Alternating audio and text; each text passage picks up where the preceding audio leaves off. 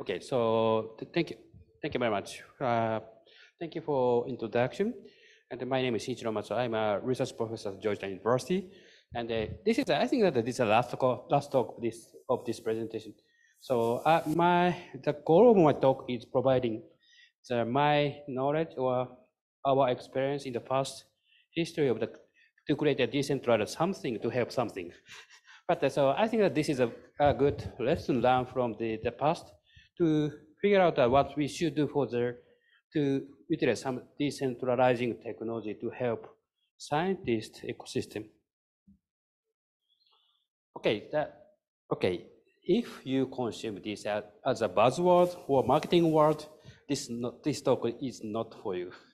You know that if you are serious about improving the science community by using decentralizing technology and your life, that you can find some good lesson learned from the past history. And this is a very busy slide, and I don't have to explain this slide much. But my background is cryptography and its application. I'm a research scientist over 27 years, and currently I'm doing a lot of job for the research and standardization for the blockchain technology. And I'm directing the blockchain research center at the Georgetown University in Washington, D.C. And I say the same thing for every presentation. I don't have any crypto asset for academic neutrality, because that if I have Bitcoin and I write some academic paper for the improving Bitcoin technology, but someone say that so this paper is intend that to increase the price of the Bitcoin. So for the academic neutrality purposes, I don't have any crypto assets. And I would like to start with my two past experience in 2015 and 16. And this is about 7 or 8 years ago. One is a scaling Bitcoin workshop. The other is the initiation of the bsafe.network. Scaling Bitcoin initiated in September of 2015 in Montreal, Canada. And that is an interesting collaboration between the Bitcoin core engineers and academic communities to discuss about some potential solutions of the fundamental scientific problem. This is the scalability of the permissionless blockchain. Because as you may know that truly permissionless blockchain is not scalable. So for example, Bitcoin can process just 7 transactions per second globally. But so we had to discuss about the potential wide range of solutions to mitigate that kind of scientific problem with engineers and academic communities. And this is the reason why we initiated a series of scaling Bitcoin workshops. And from that website of the first scaling Bitcoin workshop, the original idea or original goal of this workshop is to aid the technical consensus building process. We are organizing the pair of workshops, 2 workshops, to collect technical criteria, present a proposal, and evaluate technical materials. And there are with the academic discipline to analyze that fully consider that complex trade-off between the decentralization, security, and operational, something like that. And we also aim to involve that necessary completion process. I will explain it later. But anyway, this is an interesting collaboration between the decentralized Bitcoin engineering community and academics. And we had 2 phases to discuss about that. In the phase 1 in Montreal, so we tried to setting the evaluation, creating some evaluation criteria and the trade-off analysis between that scalability and security and operation. And on phase 2, so we had some presentation of the potential idea to solve that issues and a review of the technical proposal and with simulation and benchmark results. And I would like to explain that what needs to share competition process. This is an interesting process. In 2004, so in August at the crypto conference, this is a top conference for the cryptology research, and that MD5, LiPo-MD, and SHA-0 and potentially SHA-1 was broken with some very 2 or 3 pages papers provided by the Chinese cryptographers. And so after that, so everyone in this planet, every cryptographer in this planet should deal with this problem. The good news is that SHA-2 is still secure. Please correct me if I'm wrong, Patrick, but SHA-2 is still secure. But we had to just develop a new hash standard instead of SHA-1. So this is alternative to SHA-2. And we had open competition from international research scientists. And it's almost same as the AES competition held before 2000. And we succeeded in making technology consensus among global research scientists by its careful academic process. Yeah, that original intention why NIST organized that kind of competition for SHA-3 selection is this is competition promotes the research of the hash function. Before that, so you know that we use the hash function for the digital signature or time stamping services and so on. But we didn't have that enough academic knowledge about how we measure the security level of a hash function. Throughout these competitions, we had a much research result and knowledge from the competition. That this is a good process for us. And but even if that SHA-1 was compromised, that NIST had SHA-2 as an alternative, but SHA-2 has a similar academic scientific structure as SHA-1. This is Mark Dangar's structure. And we tried to create another option from the scratch by using that different types of design principles. And anyway, that process works well. And the practice from the SHA-3 competition by using the global collaboration of the cryptographers, we could create that open discussion and public verifiable. This is important for the blockchain world. They are the key to the fairness of that academic process. And we had so firm requirement, evaluation criteria, evaluation platform, the hardware and software performances, and we discussed tons of the target application and platform. And the cooperation with academic community, between the academic community and engineering community is very important for the trust and consent for our use case. And we aim to design diversity, as I explained. And this slide shows that my presentation at Scaling Bitcoin 1 in Montreal in 2015.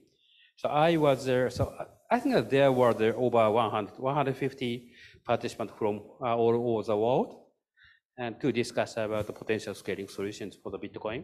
But I was the only one speaker from Japan, and I was the only one participant from Japan. only one Japanese scientists or engineers are there. Very strange thing, but anyway, so I proposed that involvement. So I transferred my past experience of the NIST hash function competition, and so I proposed that the way to involve that process. And 6 months after that, so I and Pinder Wong gave a talk at the MIT Bitcoin Expo. So held in March 2016. So Pinder Wong is my old friend, and he's an internet pioneer. Yeah, he's an initiator of the internet in Hong Kong. So in the past century, and so at that presentation, so you can find that the YouTube video. But so we declare that initiation of the bsafe.network. I will explain a little bit more about that later. And we also propose that a blockchain research network and a decentralized academic platform. So this is a very similar idea that currently we discuss as a so-called decentralized science. And this is a slide that we presented at the MIT Bitcoin Expo at the time. So we have that neutral blockchain research network by global universities. And top of that, so we have that some platform, so smart contract or something like that to manage the papers, patent, so academic discussions or research funding or reward to the discussion, something like that. So this is our original idea in 2016. And this could provide many good things for the research scientist, I believe. But so this was the original idea, so we presented. And after that, so we discussed many industrial partner cooperation, how we implement this kind of ideas. This is the rough sketch in 2016. And so, of course, that universities or research institutes, or private companies has a capability of the academic research. That so the universities receive the funding of some fund or some money from this platform and provide with some research results. And of course, that we have the public or private funding from the JST or NSF or some private companies provide money for this platform. And we can some collaboration with some commercialization process. At that time, so I thought of one idea that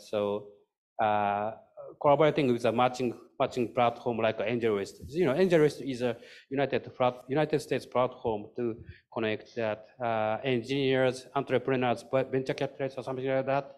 But so if we can connect that kind of research platform to the matching platform that entrepreneurship or startup ecosystem, so this could be that interesting cycle of the process in that ecosystem. Anyway, that's what we did in that 2015 and 16.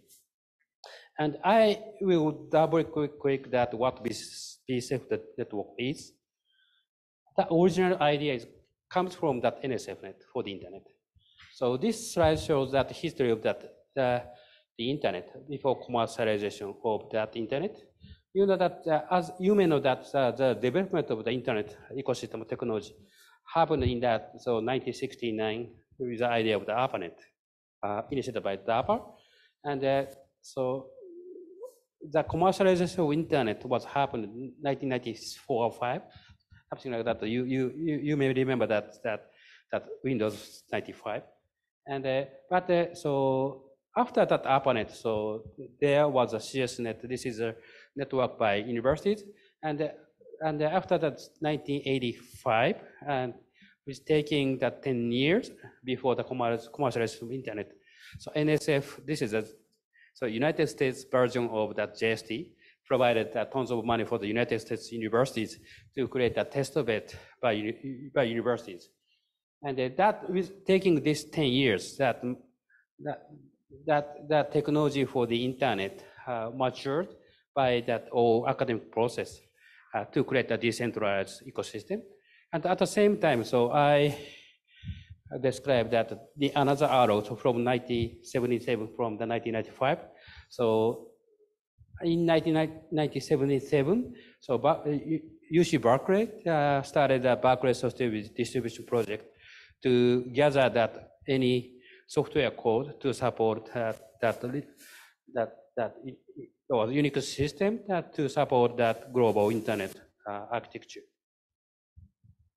Yeah, so AT&T Unix started in 1969. This is the same timing of the ARPANET, and so 1977 at the beginning of the BSD Unix, and we're taking about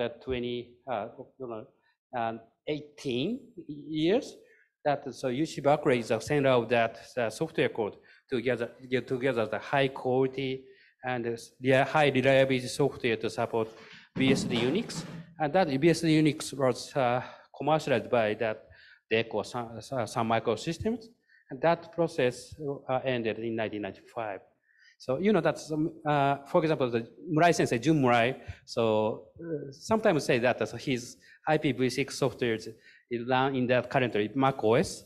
But so he contributed his software to BSD. That software is implemented in that Mac OS at this moment.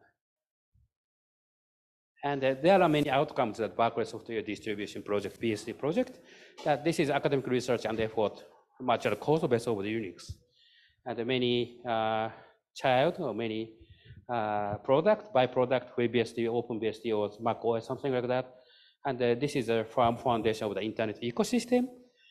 And so that project produces a collection of the knowledge, tons of experts and engineers who help that development of Linux and current internet software. Anyway, that history is most important to create some decentralized ecosystem. And that this is a strong source of our idea to initiate a BSF network. It plays the same role as a NSFNet and the BSD software distribution system. So it's a neutral and stable and sustainable research network. It's a test of it, like NSFNet, and it provides a source of the neutral knowledge by academia.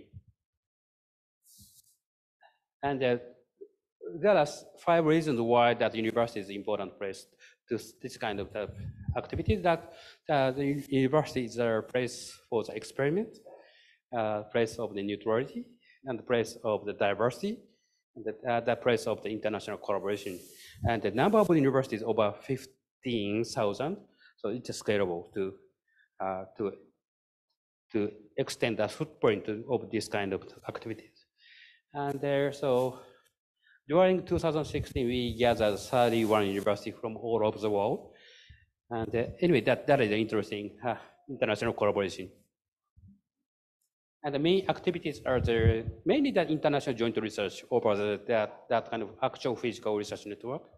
Because that, so, of course, that we can have some simulators for to do the experiment on the blockchain related protocols and its implementation. But so, Bitcoin protocol assume that existence of some tiny nodes in that, South Africa or something like that. So with a very narrow band of internet connection.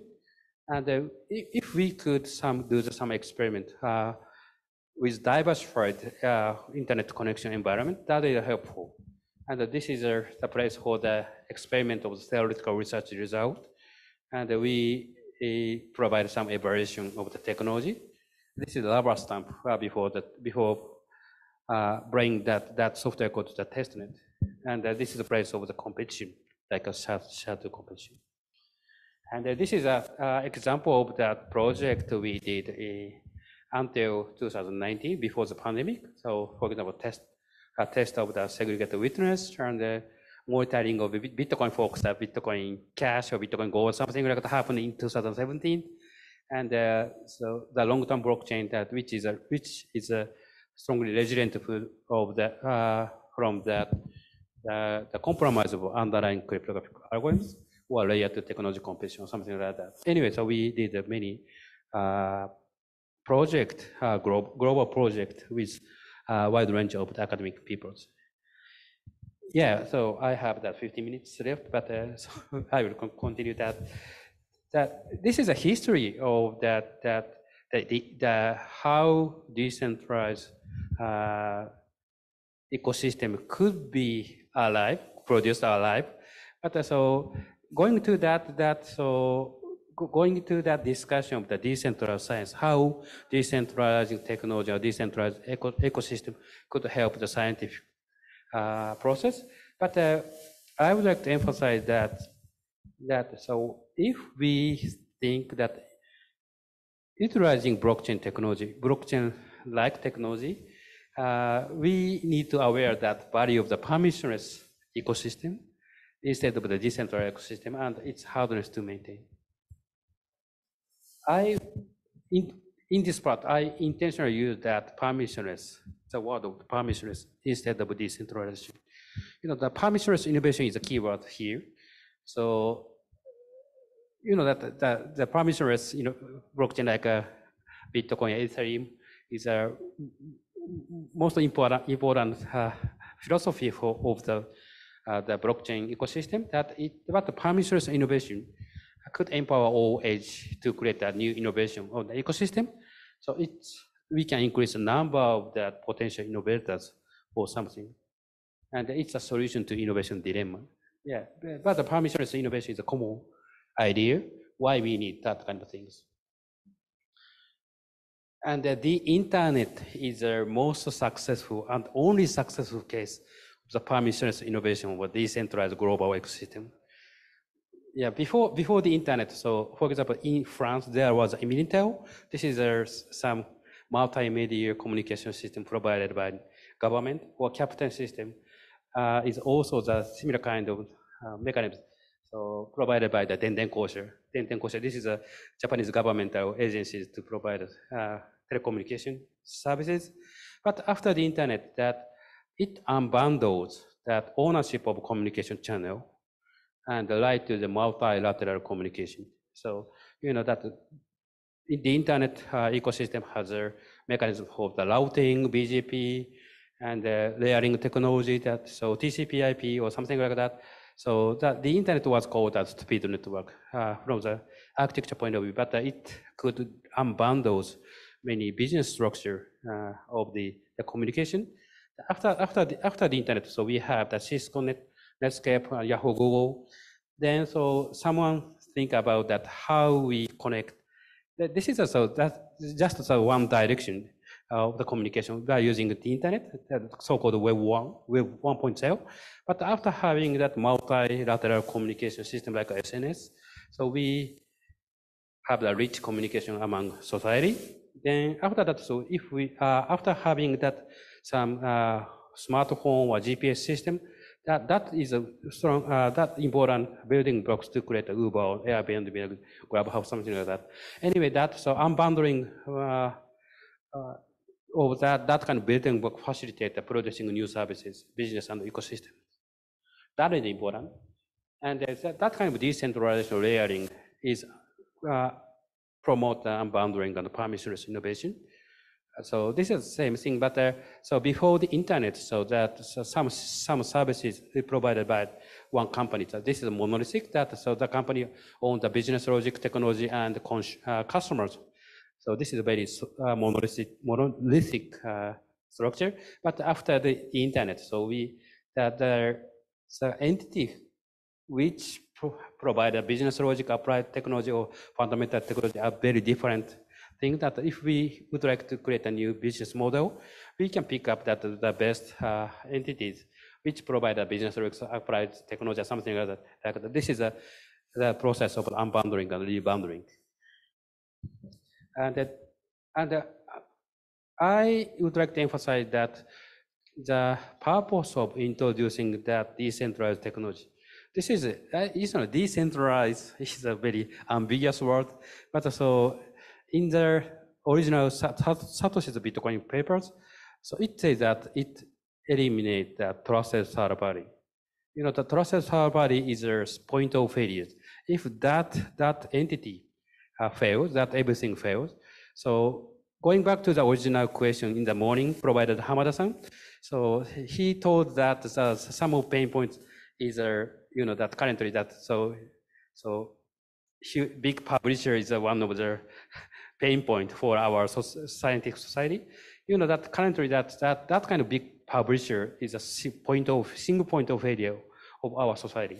That involving that in the internet type of technology or blockchain technology, so we can eliminate existence of, we might be able to eliminate that single point of failure, that it's provide a resiliency against some fault, and it could provide some business continuity. Yeah, this is a true reason why that kind of technology is essential, potentially essential to solve that kind of point of failure problem. Yeah, I think that I need to hurry up. That at the same time, that so when we think about open science or something, permissionless science or something like that, so that mathematics or this kind of ecosystem is global, not international. Global and international is a different idea, but we don't have to rely on that any nations, any jurisdiction. But at the same time, that to solve some conflict, we need to have some governance mechanisms.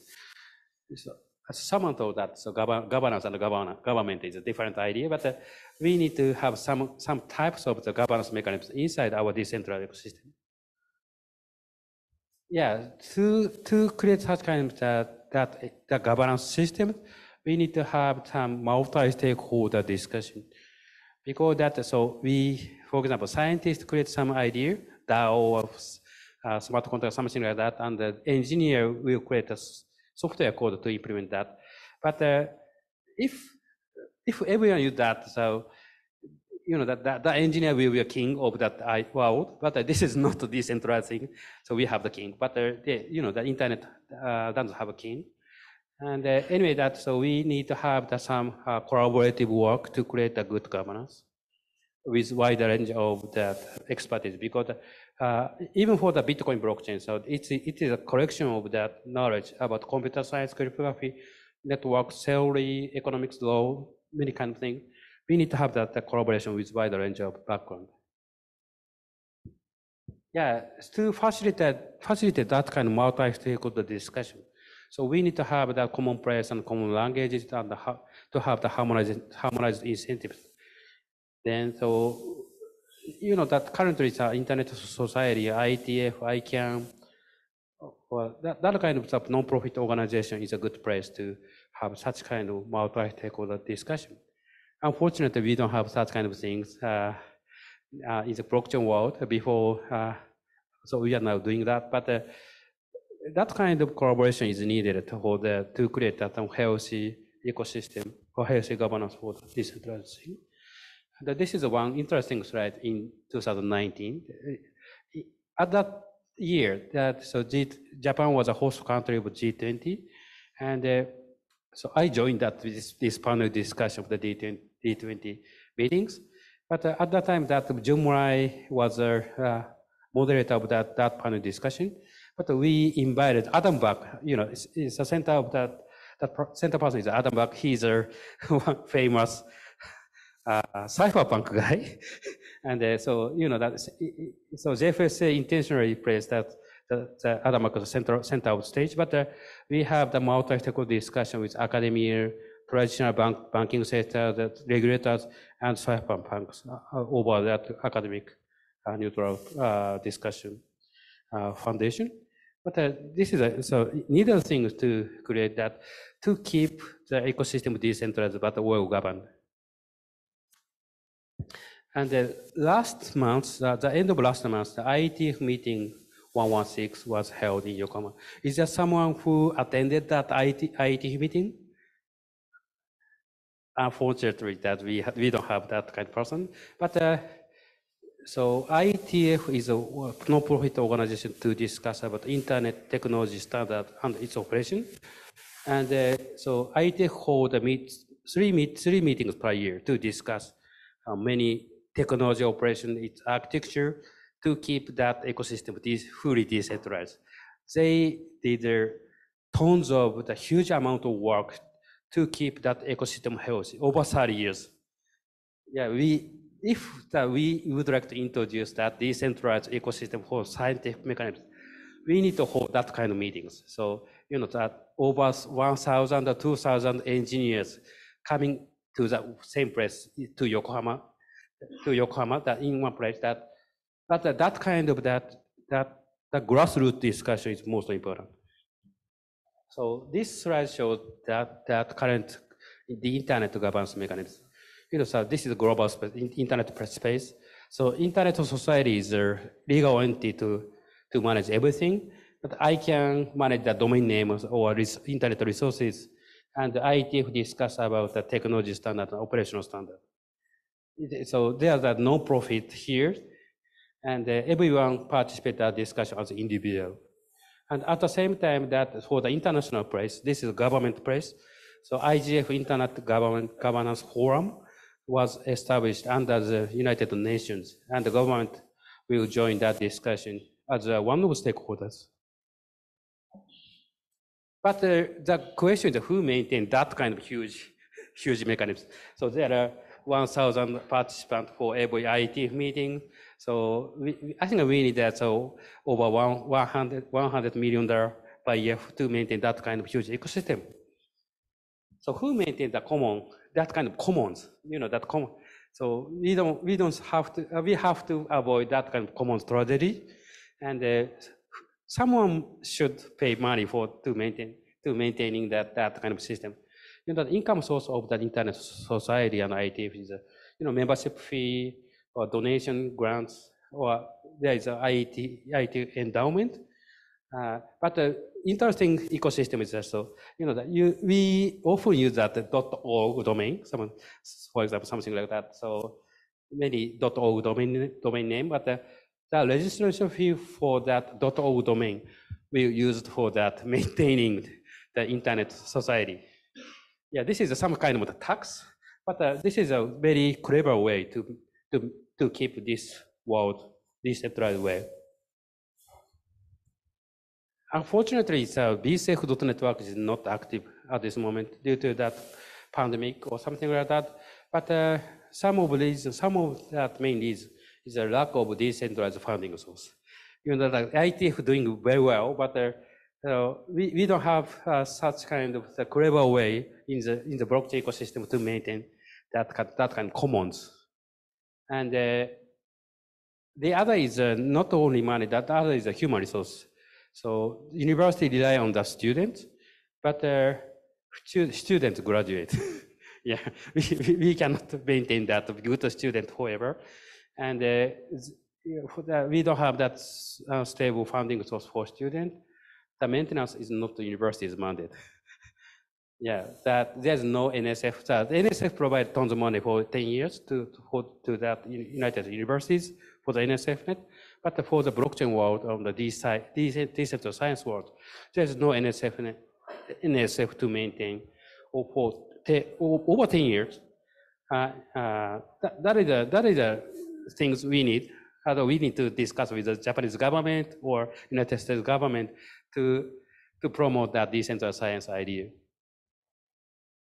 Yeah, the other thing is that this table is coming from the report from GFSA on the current real status of the DeFi project. For example, Uniswap, MakerDAO, or Aave. So you can see that voting ratio for each governance token voting, only that 5% or under 10% voting ratio. Can you say that this is a decentralized process for the DAO? I don't think so. So this is a reality of that human society.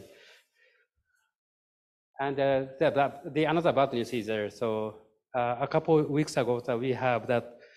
Sorry for that Japanese website, but a couple of weeks ago, so we received that news that a Japanese DAO closed just 1 month after receiving a prize at a major hackathon event. That DAO is not sustainable. We need to more hard work on that to maintain that kind of sustainability of that kind of event. Yeah, so give me 5 minutes more. And please go on, yeah. Yeah, by using that less of 5 minutes, so I'd like to suggest something for our journey to few pain points for scientists by blockchain. Yeah, this is a chaos map that Hamada presented at the morning session, but I have a huge objection for that chaos map. So we forget that most essential stakeholder in this world. Can you imagine that? What is the most important stakeholder? We should write that kind of thing. Scientist itself. So there are some project name here, some company name here, but we should think that scientist is the most important, essential stakeholder in this world. We should write that scientist, human, in the center of that kind of figure. Then so we should write that name of each project, how that each project supports scientists. This is a huge mistake when we create that kind of chaos map. But we should write that most important stakeholder, human, in the center of this kind of figure. Yeah, this slide is so that's a slide I presented that research group by JFSA. So we have that different types of human here. So regulators, or also engineers, scientists, consumers, or business entity like that. You know, that chaos map, right? Only that kind of business entity. But you know, that business entity is a point of failure and a point of profit. That's fine. But you know, that regulators or government people are the point of responsibility. You know, so if that, so FTX JP failed, but so JFS guys work hard to secure that the money of the customers. We need to create that some good and clever ecosystem design, like that .org registration fee for the internet governance. But we need to think about that, so the balance of the point of failure, point of responsibility, and the point of profit. And for that, the D side stand for the decentralized science. But I would like to propose the use word of the polycentric stewardship instead of decentralization. As I told that, so for the centralized trust, you know, that's a huge, that big publisher control everything. So big publisher could be that single point of failure. We need to avoid that. But on the other hand, it's a fully decentralized world that it is not clear that who is responsibility for what. And of course, a Bitcoin could be that only one successful case for the fully decentralized process. But with thinking that humans in this society, not only the scientists, but many other stakeholders related to science policy or something like that, we have already that trustable stakeholder here, and the multi-stakeholder collaboration or designing the incentive mechanism design among existing stakeholders based on permissionless data trust foundation like blockchain could be that clever way for creating the decentralized finance, open finance. And we started that blockchain governance initiative network begin to discuss that how we create that decentralized ecosystem by all stakeholders following that G20 communique in 2019. We will have that next general meeting, like IT meeting in 3 weeks in Croatia. So I don't think that we can plan trip to Croatia in 3 weeks, but please, if you are interested in that kind of discussion, so anyone can join that discussion without any permission. I would like to recommend you to that joint discussion at the beginning. And this is the last slide. Sorry for extension. That do work hard to reach common understanding by fine-grained analysis of us as a human, as a human scientist. For example, that so the needs for each scientist are very different. For example, the request from the 20 scientists is something like that. For example, that before that this is a postdoc or student, a postdoc, something like that. But so that needs for that scientist are different for 30s, 40s, 50s, or young students. So incentives are different for each individual scientist. And it depends on that area of research. So I'm a research scientist also mathematics and cryptography, but we don't have to have some experiments. But so different research scientists in the different area has a different request for the science ecosystem, and be human-centric, as I told, not methodology-centric.